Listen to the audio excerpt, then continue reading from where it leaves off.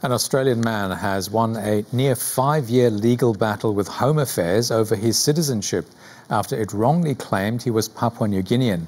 The landmark judgment recommended he be given a rare ex gratia payment for the economic and emotional toll. It also has potential implications for many Australians born before PNG independence.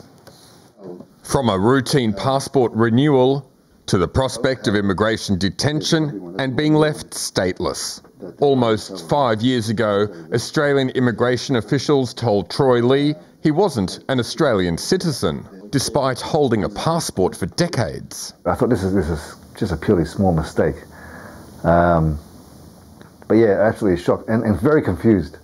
Born in Papua New Guinea in 1975, just months before the country's independence, as a child he moved with his naturalised Australian parents to Brisbane. Educated in Australia, he then moved as an Australian citizen to Taiwan for work. In 2017, a letter from then Immigration Minister Peter Dutton confirmed the department's position that he was Papua New Guinean. It's basically you're like nobody.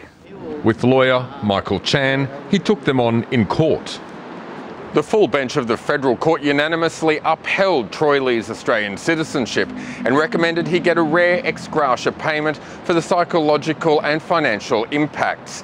The judges said the department and successive ministers were mistaken in their interpretation of the Citizenship Act, but hadn't acted in bad faith. How are you? Troy was unable to travel back to his wife and child in Taiwan. No. How are you? Of course you're good.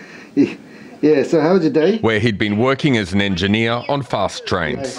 Okay, bye. Banned from working in Australia, he started digging for evidence of his citizenship. And this one has the Australian coat of arms on it.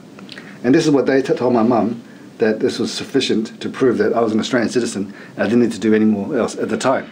Home Affairs hadn't checked if Troy was a citizen of PNG, so he did. This is a letter from the foreign government from the Papua New Guinea consulate saying that he's not one of them. It was ignored by the department. He could have been left stateless. And there was more to come. We'll have to arrest you, put you in detention. I said, well, hang on. I still haven't done anything wrong. Troy's barrister helped immigration draft the current Citizenship Act and says this is not an isolated case. I think this court case is a vindication. We're seeing more and more in decisions of the department where it errs on the side of exclusion rather than inclusion. And that, to me, is not consistent with the objects of the Citizenship Act. Home Affairs, in a response to SBS questions, said the Immigration Minister, Alex Hawke, is currently considering the implications of the judgment. I don't think the Minister will apologise, nor will I think the department. How does anybody trust the department? You know, and then it got me thinking that how many of these cases have they got wrong?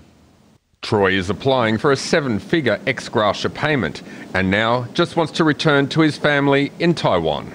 Yeah, so it's good to get that back finally. And this is all just because of a blue book. Stefan Armbruster, SBS World News.